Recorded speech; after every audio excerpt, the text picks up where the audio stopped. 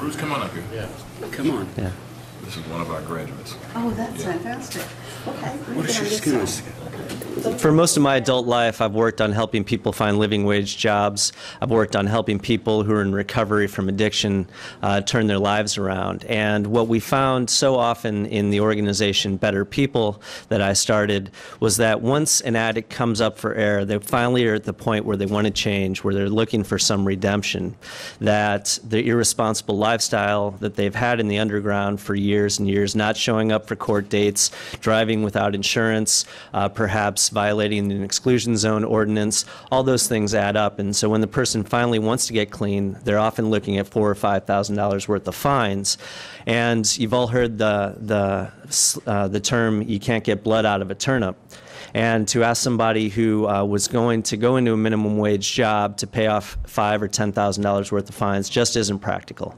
So Roy J. and the African American Chamber put together Project Clean Slate to give people a chance to pay a price that will be in the best interest of society, but also in the best interest of them turning their lives around and getting back on track. So I wanted to thank the Public Safety Subcommittee of Ways and Means, the co-chairs, Representative Nolan and Representative Schrader, also the Judiciary Committee in the House and Senate, Senator Burdick on the Senate side, and Representative McPherson on the House side. He played a critical role in getting that passed, and Senator Carter for bird-dogging this on the Senate side and making sure it got through. What I'd also like to do is to bring up Mr. Jay to say a few words about... And he can do that, but I need you to do it hurriedly because the governor has another signing that he wants to do, and we need to get out. Whatever. I want to hear what Roy says. Okay. I want to hear you. Ted, me and you get along fast. Okay. Margaret, just slow your roll for me. You know, this is the labor of love. This is our first time down here, and I want to start with, you know, I feel like I'm at the Academy Awards. Chip and Gary Oxley and Joe Nunn and Harold and everybody else.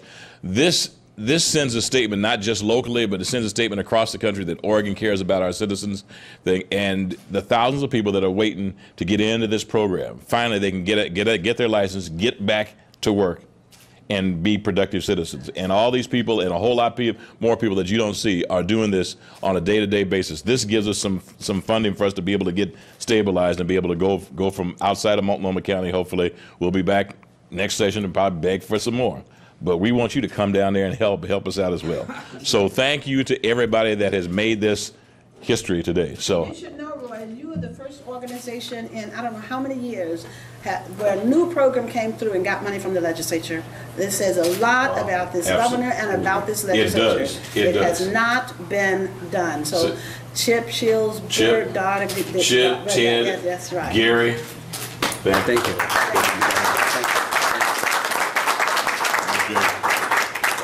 And Governor, one thing you should know while you're signing, and that is many people thought that Roy was just talking about people who live in Northeast Portland.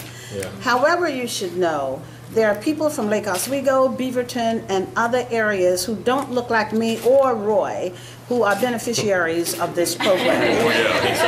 Because so many times people think that you're coming for black people. Okay? 80% of them don't look like us. That's exactly right. So this is truly a labor of love for Oregonians who will get their lives straight and back on track. So, Governor, thank you very, very much. Oops. I got it. Did I drop it? I did.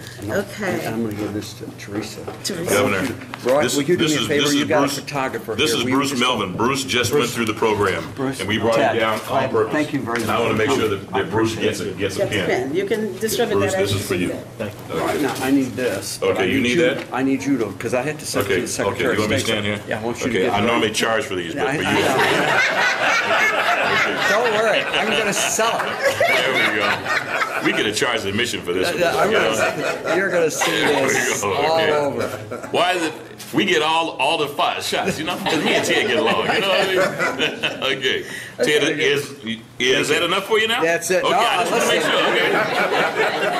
Let's leave while the medication is still working, okay? I want to thank all of you guys for coming this morning, and the governor does need at least a 3 to 5 minute break before he comes back for the next signing. Governor, so thank you.